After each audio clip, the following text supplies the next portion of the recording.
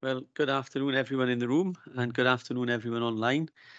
This is the Education Skills Service Transformation Committee of Wednesday, the 8th of November, 2023. I can't believe we're so close to Christmas already. Time is flying by, isn't it? I haven't had any apologies for absence. Gareth, have you? No, my chair, not yet anyway. Right. Anyone from anyone else? No? Okay. Oh, there's Lyndon. Good to see. Right, okay, so we will crack on with item number 2, disclosures of personal and prejudicial interest. Do we have any? No, we don't. Number 3 is the minutes of the last meeting. Can I go through them page by page, please? Page 1, page 2, page 3, page 4, and if the committee members are content, I will approve and sign the minutes as a correct record. Are we happy? Thank you, Lyndon. Thank you, Bev. Thank you, Sandra. Lovely.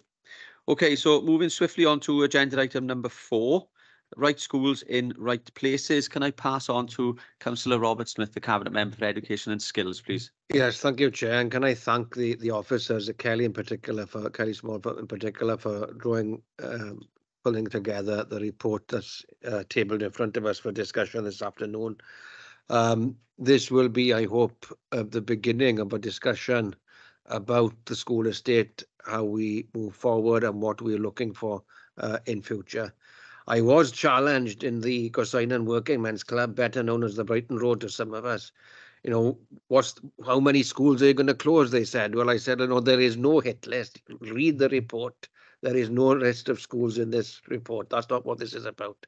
It's about looking at the principles we need to be working to, how we want our schools to look in future, what function do we want them to perform, how they can be organised and governed. And we know there are some innovative proposals coming about already in response to local circumstances in some parts of Swansea. And I mean, that's the type of thing we need to consider moving forward.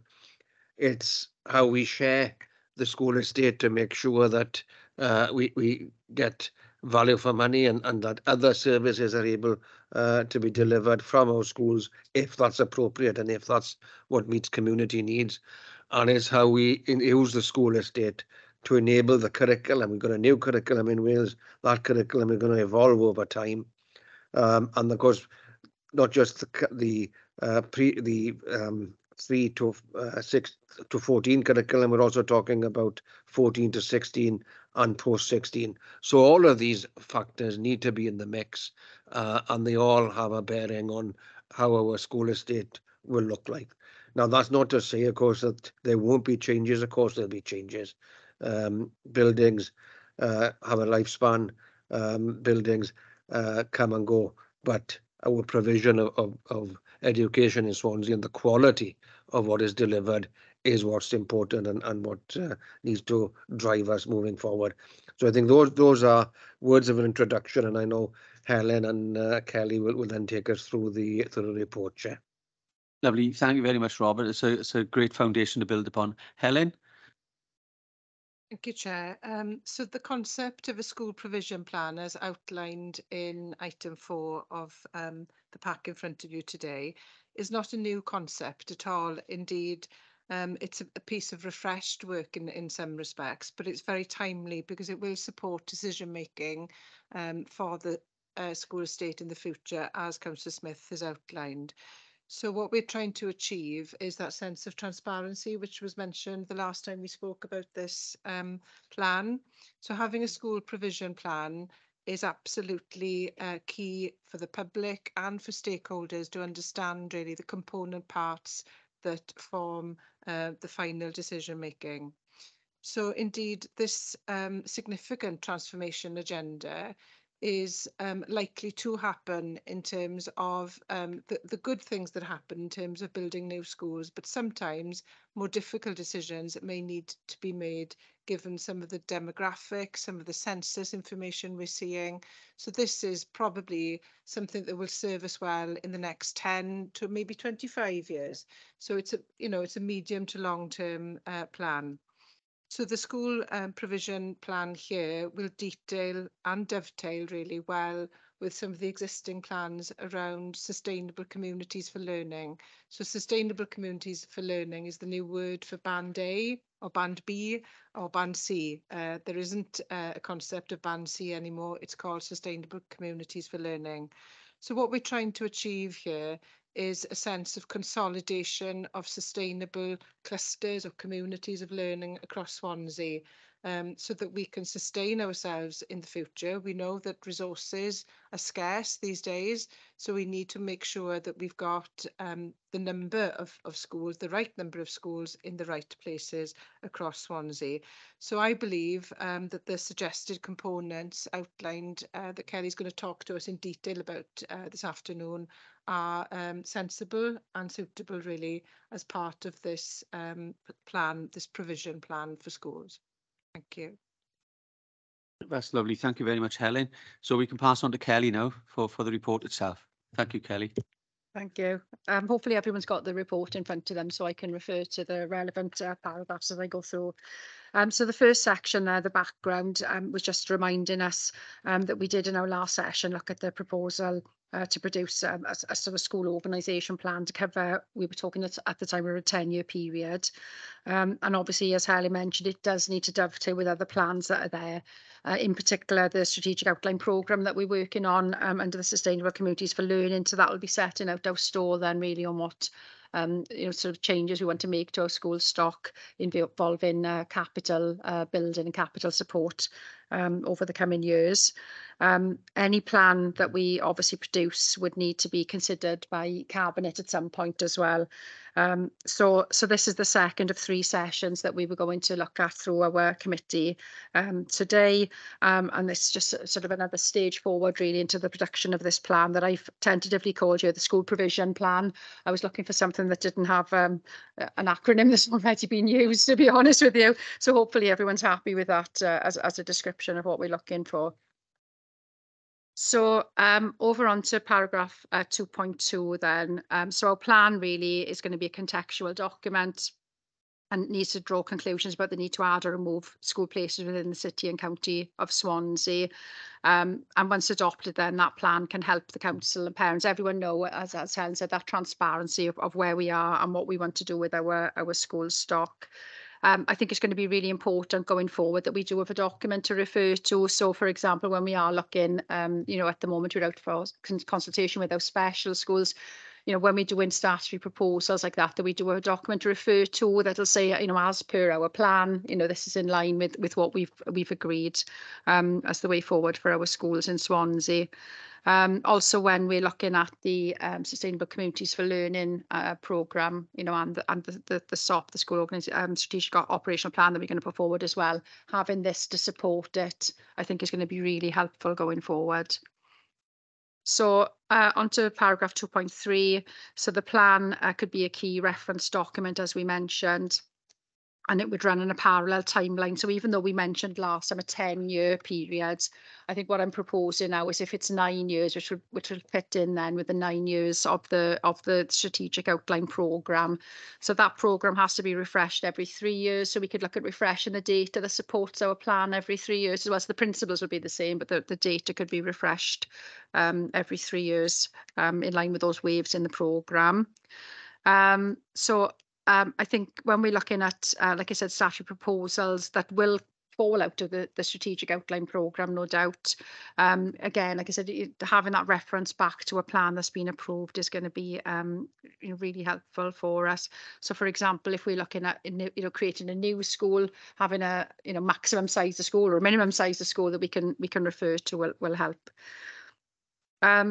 So under paragraph 2.4, what we'd be looking at there, it's coming back to you on the 24th of January with a draft of that the plan, and then I consider possibly taking it to Cabinet around about the same time. Then the strategic outline programme is going to be approved as well, which are around about February 2024, so they can sort of sit in parallel with each other going through the system. So hopefully that timeline will be acceptable. So 2.5, I think co-construction of anything at the moment is just the way forward, isn't it? So we do have the Quality in Education QED Programme Board. We've got officers on that group from Education and Corporate Building Services. That's the key group that we always refer to when we're looking at school organisation. So I think co-construction with that group is going to be critical. And also engagement with schools as well, just so that they are aware of what we're doing and what we're looking to try and do with the plan. So we do have representative head teachers from ACCA and SCASH, as we call them, so the primary and secondary groups. So we're hoping we can perhaps get some head teacher representatives to help us through the process with that. So on to section 3, then the contents of the plan. I've given some suggested contents in the report. So paragraph 321, number of pupils on roll is obviously going to be key going forward with anything that we do. I've mentioned in the last session of this committee that I came to about the fall in birth rate within Swansea. So we do need to keep a keen eye on that, but also we're noting the high inward migration. And that does impact on schools in particular that are linked to the university and where university students live in and the children of those students, particularly from abroad, and hospital workers as well, particularly those that are coming from abroad to work in our hospitals.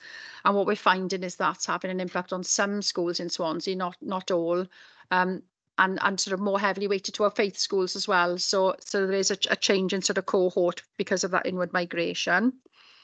Looking at pupil numbers as well, I think trends are going to be really important to note, particularly looking at the move, which we are obviously sort of supporting through our Welsh Education Strategic Plan as well, our WESP, the move from English to Welsh medium as well. So it's just keeping an eye on all of those stats and seeing where we need to be planning for the pupils of the future in Swansea. I'm suggesting here looking at, as well as the trends, looking at, I think Helen mentioned earlier about the geographical areas as well, and looking at sort of clusters of schools and how the pupil numbers will affect those clusters. Obviously, we don't, have the crystal ball yet. The council hasn't managed to buy one of those for us, but we do the best we can with our pupil projections, and we do retrospective analysis to see how accurate they are. So we're pretty good with the trends in the main and the pupil projections. So under 322. I think identifying an appropriate size of a school is going to be important as well, rather than it being, sort of an unidentified number and size in there. So, there's going to be a number of factors that are going to look at that. So it's not just about the pupil numbers, really. It's about whether the delivery of education can be maintained, particularly under the new curriculum for Wales as well. So, we've got good schools of all sizes in Swansea, at the moment. But some smaller schools could potentially struggle, with sort of financial viability, possibly more than anything, and the sort of breadth of experience that they need there. So it's not to say that we can't have small schools, but perhaps it's a different way of working with some of our small schools. So I've noted there the Audit Commission did indicate that a primary school should ideally be no less than 90 pupils, secondary school without a sixth form at least 600 pupils, and a secondary school with a sixth form at least 700 pupils. So there is a sort of guide we can start to refer back to that's been published. But what I'm thinking here is that we do need to have those discussions with the QED board, with our schools, with our school improvement team officers, and sort of tease out really where for Swansea we think that size of school should be. Then under 323, looking at total numbers as well, and I've mentioned there about the difference, the split between English medium, Welsh medium and faith, and I think that needs to be clear, and looking at the trends as well over the years and how those are changing between those different sectors. So under 324, I was looking there at the location of housing developments and strategic sites within the LDP. So that can, change our population and where our population go to school. If we have to establish a new school within a large housing development area, then that could move pupils from other schools into that housing development and that school. We do again analyse the data that's available to us. We do find a lot of pupils tend to recycle within an area if there's a new housing development, but it will depend on the size. We've got some pretty big ones in our LDP. Possibly you picked up on the news this morning, though, companies like Persimmon are looking at perhaps stepping down a little bit on the number of houses that they're going to be delivering. I think there was a third that was mentioned this morning for Persimmon, for example. So when we've got our LDP sites and we're looking at new schools, usually there's a trigger point. So when house X has been delivered, that's the point where they would look to deliver a school, or where they would look to give us a contribution towards school buildings. So it's sort of, when are they going to actually reach that trigger point? So it is going to be a little bit of sort of trying to sort of preempt what's going to be coming from some of these developments, and some of them would potentially require a statutory notice under the school organisation code. So it's trying to get the timing right between when you go to consult on creating new schools and the school being delivered. So under 325, parental choice, that can affect numbers on roll as well. I've mentioned previously about schools having to admit up to their admission number, which is related to the capacity of the school. So even if those pupils don't live within the catchment area, if there's a place and a parent wants their child to attend that place, then they get accepted into the school. So understanding those trends as well in the plan, I think, is going to be critical. And we do gather information on which pupils live in and out of catchment area, so we can see if there's a sort of a common sort of thread going through on that. So 326 then, I'm sort of suggesting there that maybe we could look at if there's a school that's lost or gained more than a percentage of roll over a period of time, suggesting potentially sort of 10% over a 2-year period. Maybe that could review some sort of trigger a review of accommodation potentially for that school. Sort of whether do we need to look at, is there something we need to add on to that school, or take some accommodation away, or do change of use. So for example, third party use of a school site if there's surplus capacity. So again, that's something we could tease out. 327 then, it's worth noting that not all pupils are educated in schools. There are a number of pupils educated in a pupil referral unit, and indeed those educated at home. So I think looking at the whole cohort of pupils in Swansea, whether they're in our sort of maintained schools or not, over time will be interesting. And I think particularly if we look back over the COVID years and prior to, and beyond that, to see what's happened to those trends. And 328 then, turnover of pupils. I've mentioned earlier about students coming from the university in particular. We've noted that there are a number that will come on sort of short courses to Swansea. Our funding is all based on January, on the January PLASC. If those pupils start at a school after the January PLASC and the short course ends before the next January PLASC, then we don't get any funding for them. So it's just trying to recognise where that's happening and where that churn of pupils is in some of our schools. So section 3.3 then is looking at capacity and surplus capacity. So every school has a capacity calculation calculated every year. So we check with the schools what the usage of this school classrooms and things is going to be. So that capacity then, when we compare that to the number of pupils on roll, we'll identify if there's any oversubscription or any surplus capacity. Surplus capacity does come with a cost. It is an empty space that the school has to maintain, heat, clean, repairs and maintenance. So we do need to keep an eye and record, I think, in the plan, those surplus spaces.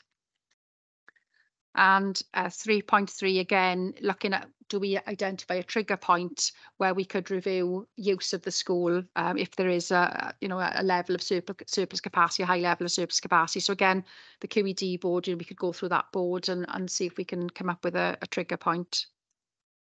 So section 3.4, additional learning needs. We're aware that there is an increasing number of pupils presenting in our schools with ALN. My colleague then, Kate Phillips, is also attending these committees to talk to you about plans for specialist teaching facilities and other provision in the future.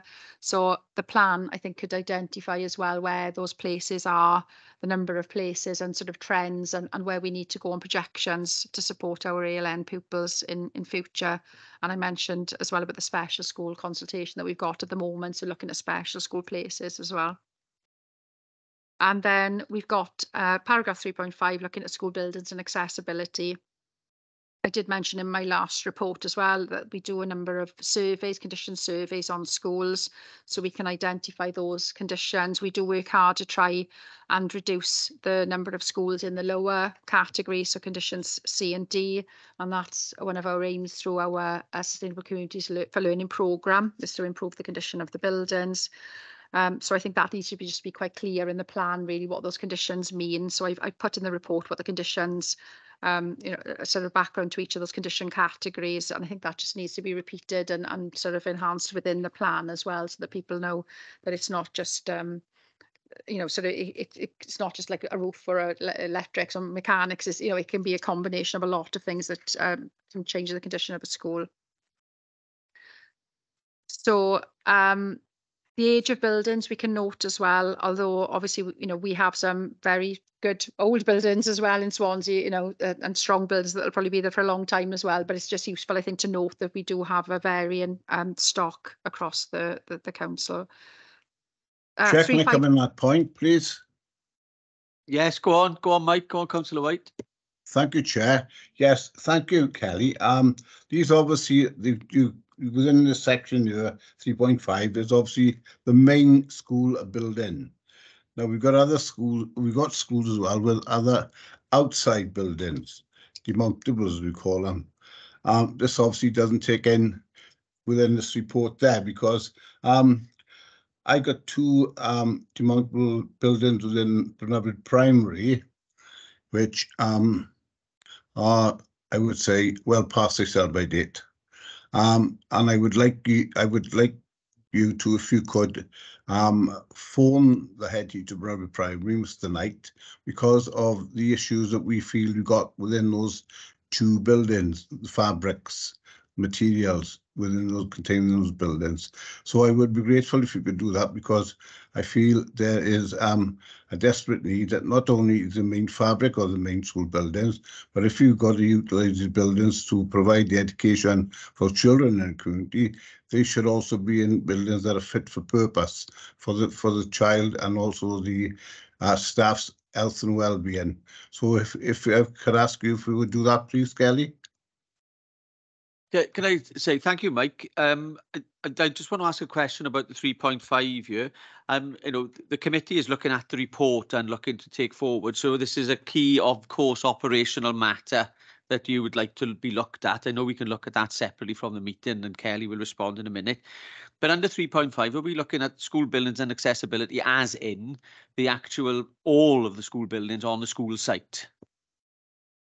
Yeah, that's a really good point, actually. We could break this down, couldn't we, into looking at which schools have got demountable and temporary accommodation on there as well, because that would be really useful, wouldn't it? I think so, Kelly. Yeah, If you agree, Councillor White, that a lot of schools have got these demountable buildings, and some of them have been there for a very long time, but they were put up for maybe a very short period, 20-year lifespan. They've been there for 40 years or whatever.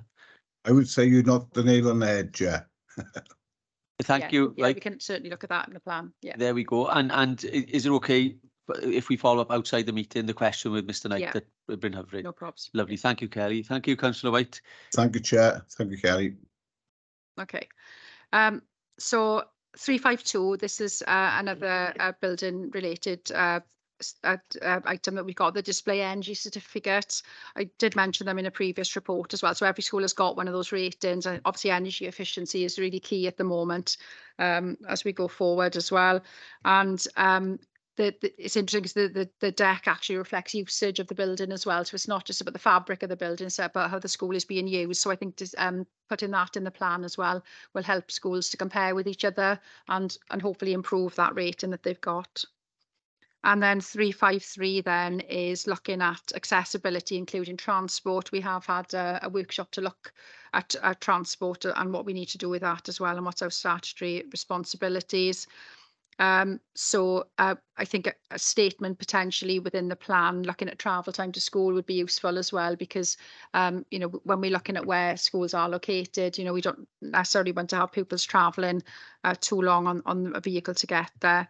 Accessibility as well. We are looking at launching very soon a survey to schools on accessibility, and data that we gather from that survey could be included in the plan as well. Can I just nip in? I think Yeah. it was a key point made previously in a separate meeting, Kelly, about the impact on children if they're travelling too long Yeah. in the vehicles is a key point. So important. Yeah. And then 3.6 then vocational provision, which is the last point that I've got here. Obviously, we are really keen to look at vocational and the offer in Swansea, and if we can outline what's available where in the plan, I think that would be useful. You know, we do recognise that the formal sort of A-level route isn't necessarily for everybody, and you know, so we could sort of look at sort of aspirations for the future really, and how that will link with our learners in Swansea, who are going to be our future employees and citizens for Swansea, you know, at the end of the day. So I think to conclude my report, I think conclusions needs to be something as well that goes into the plan as well. So it's not just a set of data, you know, for people to look at, that we actually sort of make a statement about this is where we want to go and this is how we want to see our school stock in Swansea going forward. And as I said then in 4.2, my proposal is that I bring a draft of the plan to you at the next session. Thank you very much indeed, Kelly, for a very detailed and thorough report. Can I ask committee members to put their hands up on screen, please, as you want to come in, and of course indicate in the room. Just to get things going in the discussion, can I thank you, Councillor Smith, and you, Helen, for setting the tone for this. This seems to be a long-term plan for the education stock to meet future needs. And what I've written lots of notes down, as I always do here, and what I'm seeing is, Kelly, we need a crystal ball. I mean, the challenges are enormous to try to project ourselves to see where the demographics are going to go over such a long period of time. And I think that would be, for me, one of the key points coming from this is the challenge of understanding the local development plan, you know, birth rates across the city and county area, and then also to try to sort of plot factors beyond our control. As you say, the house builders, what are their plans? Social housing, what are their plans? And how we bring all of these together. Councillor Smith. Yeah, and I think, you know, we've been able to predict so far in terms of pupil, estimating pupil numbers, and that's always been fraught with difficulty. What I think we've got to look at now as well is, and Kelly's alluded to one of the issues, the number of people coming in to work and study in Swansea. That's a factor.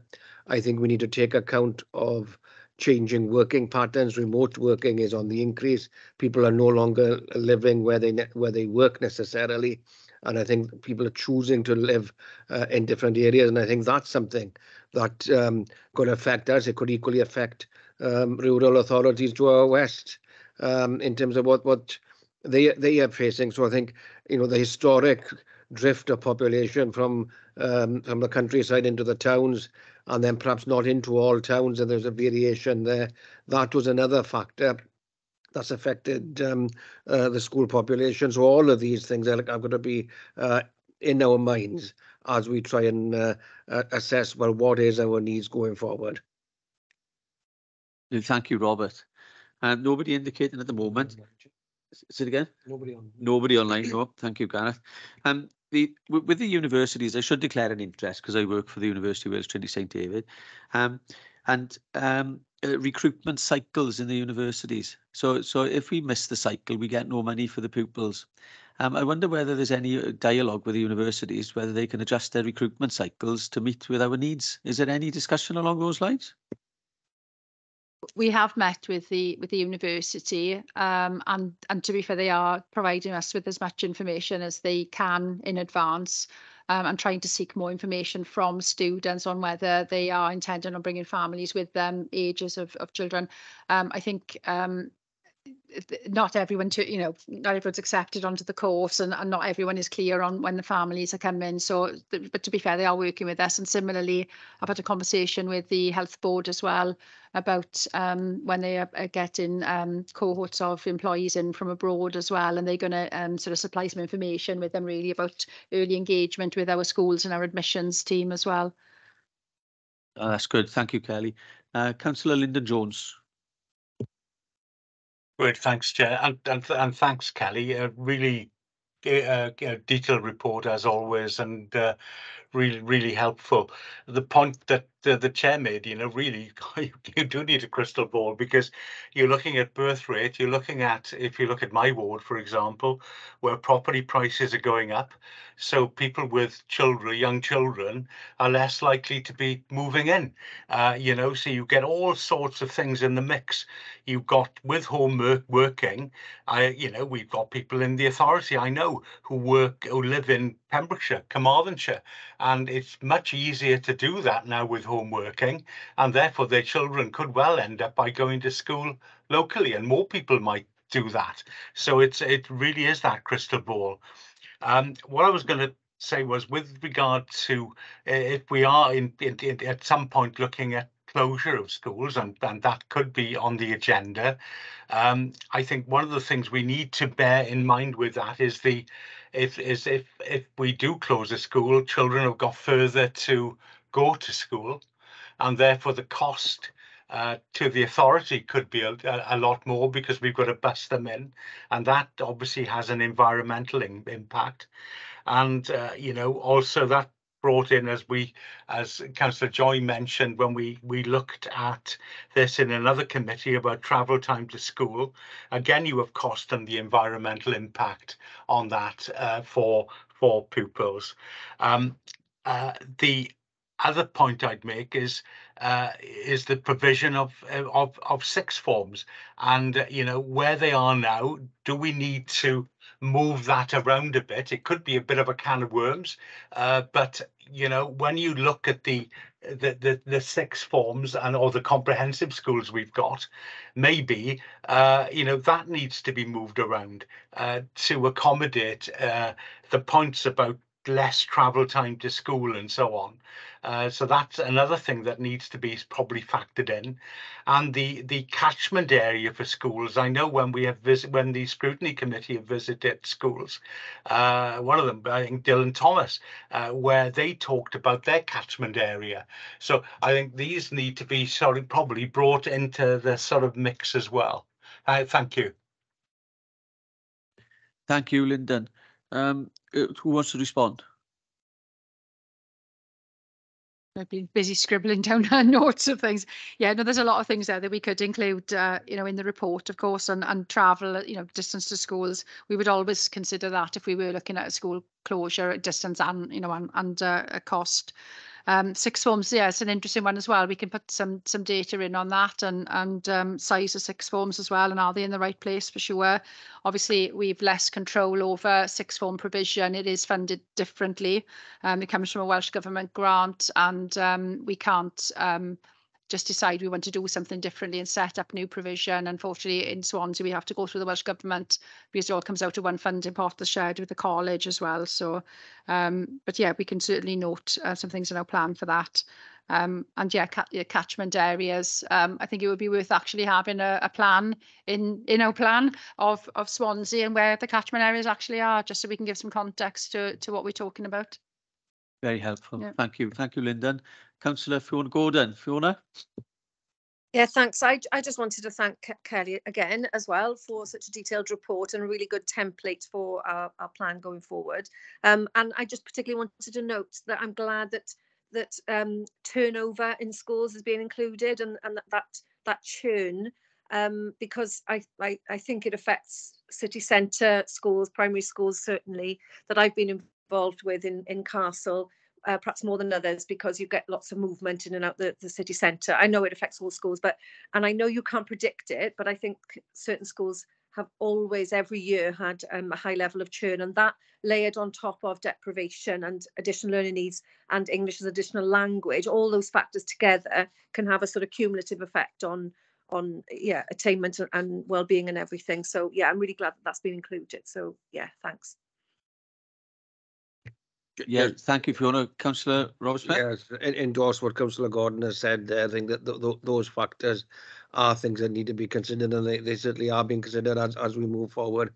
What I would say in terms of catchment areas, and Kelly produced valuable information in other venues on the position within our catchment areas, the extent of parental choice specifically, and the impact that has on where children go. I think I'm not saying that catchment areas are things of the past, because they're not, and they are useful planning tools.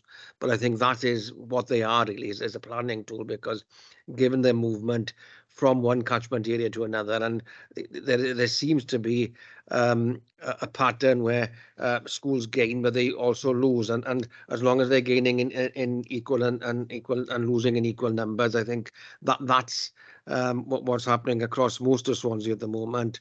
And there are a variety of reasons for that. People move. People may choose a school for a specific reason, that they got a relationship with the staff, or a relationship with other pupils, other parents in the school. So I think that there's so many factors there that I think we need to be very careful about how much weight we put to catchment areas these days. Thank you very much, Robert. I think, especially in primary schools, I always get stuck, as I've said previously. I mean, I lived quite near schools, my kids when they were young, and the accessibility factor was always really important for me. For a lot of time, I didn't have a transport, so the nearest school was the one we went to. But some very important, very insightful areas there that's going to really add even more value to this very important report. Councillor Sandra Joy. Just realised. First of all, thank you, Kelly, for this really comprehensive report. I've got two very separate questions. I'm looking at the criteria on which you're setting up the SPP. One of them that I was particularly looking at is fitness for purpose, in the sense that we do have a number of primary schools that were built rightly in a built-up area to encompass that area and provide facilities for children. But often the size of the footprint of the school boundary is actually quite small compared with the size of the school building. And I think we've moved on from when they were initially built, that, children need bigger play areas, they need more facilities, they need different things. Is that within the SPP, that the size, the fitness for purpose, or the size of the entire school area compared with the building is considered at all? And then my second question is completely unrelated to that, is to do with sixth form. I have to say, I was quite taken aback to see the Audit Commission think a school sixth form of maybe size 100 is viable. Does Swansea City Council have their own ideas on numbers that might make a sixth form viable? If you're thinking about either moving, changing, opening, closing sixth forms. Thank you, Sandra. And yet, on that point as well, Audit Commission is guidance, not sort of the expectation or stipulation. And I think that's important. What the Audit Commission is producing is valuable, but it is a guidance to local authorities. And as Kelly said earlier, there are so many factors in relation to anything post-16, so many other stakeholders involved. And I wouldn't want to put a hard and fast number on anything at the moment. These are external. Audit Commission, valuable, but as I said, guidance is guidance at the end of the day. Thank you for that, Robert. As I say, the thought that you could provide a breadth of curriculum with 50 children and 50 young people in a year 12 or a year 13 and service the rest of the school, I think would be quite a challenge in this current climate. And that's right. You know that, I endorse that, but what I would say as well is, you look at the collaboration that's going on between sixth forms. We've got an excellent example of that. My own son went through that. One of those arrangements, and I think those are things that we need to look at, though they're type of models of good practice there, but that comes with a price, and I think that's something that we and Welsh Government and others need to acknowledge that. Right, thank you. Thanks, Sandra. Can we go back to Sandra's first question, Kelly, related to the footprint of the school? Yeah, certainly. You might be aware of building bulletin guidance. So that's guidance that that we use at the moment to if we're building a new school. So we look at sort of size of classrooms, size of hall space, overall sort of footprint of a school, acreage of a site. So we can certainly compare, I think, what we've got with those building bulletin guidelines. I am aware that they're looking at a review of those at some point, but I think that would give you a good starting point, because as you said, not all schools have got the grounds. I know we funny enough, I've visited a couple of schools this week that don't have a lot of grounds, but they are near to sort of parks and the beach and things like that. So I think you have to take that into context as well. But yeah, certainly for the plan, we can put size of site in compared to building bulletin. And we do look at suitability as well. So you're right that, there are some schools that throughout the years have been constructed differently. There was open plan schools at, one stage, and then thoughts change then, isn't it? So we have to sort of work around the sort of the bones of what we've got in a school really and try and adapt that. But we do have a suitability assessment that we undertake that tries to identify that, so we can put that suitability ranking in the plan as well, for sure. Thank you. Thank you, Kelly. Fiona, did you have your hand up? Oh, sorry, did I miss your hand just now? Sorry. It's fine. I was just going to come to something Councillor Joy mentioned, but I think Councillor Smith confirmed that schools do collaborate, sixth forms do collaborate, so that they can offer more of a range of subjects. So you can perhaps join on teams or be bused from one sixth form to the other, I think. So that increases capacity. So that's good to hear that they do collaborate. Lovely, thank you, Fiona. I can't see anyone else indicating at the moment. The other point from me on here related to another sort of crystal ball area really, and that's maintenance costs, building costs as well. The costs have seemed to have spiraled incredibly since lockdown, and they seem to be remaining very high. In a separate context, mechanical and engineering replacement works in a recent illustration were sort of double what they were initially estimated to be. So this is going to be a clear challenge for us as we plan financially looking forward. Is this a big concern?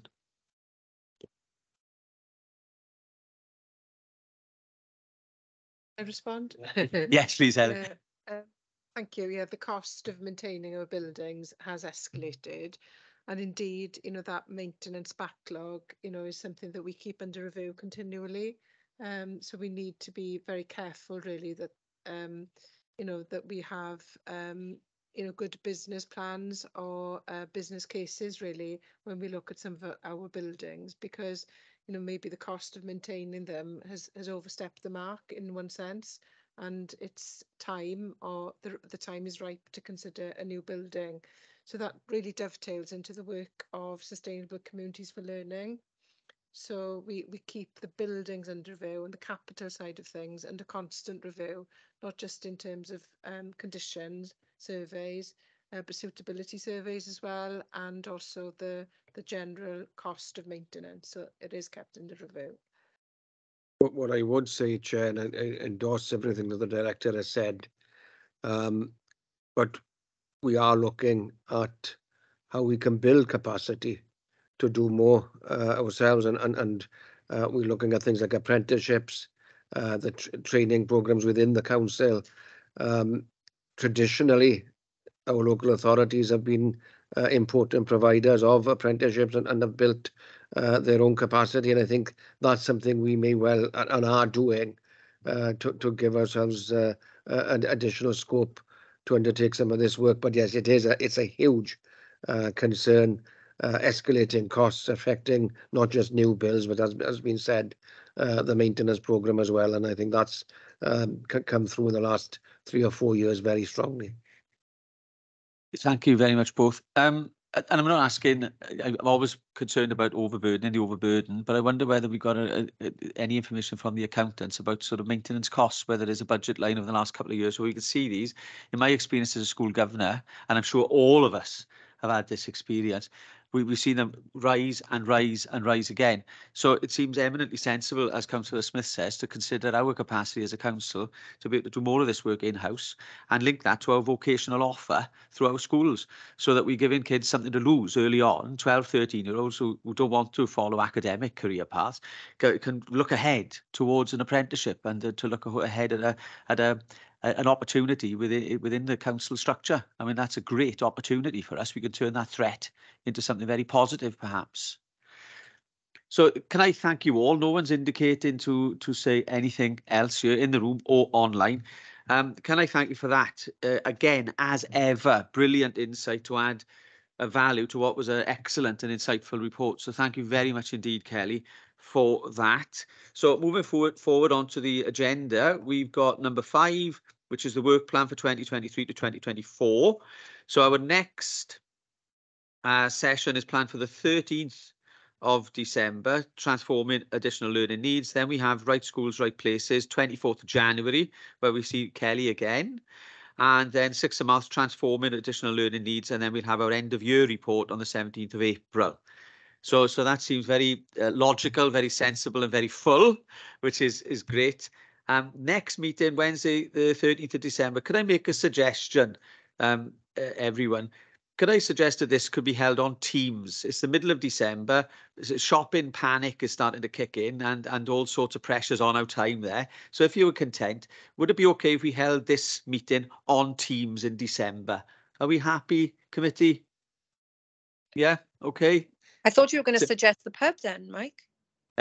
Well, there we are. Well, there's a suggestion. I mean, always up for that, Fiona. We second, third, and fourth to that suggestion. So teams on the 30th of December, if that's okay. Can I thank you all for your commitment and your insight and what I think was a very valuable foundation in what is an open and transparent approach to taking our school estate into the future. And that is really heartening. It's going to transform and add value to the lives of so many thousands of kids in the future. And on that point, I will close the meeting. Thank you, everyone. Thank you.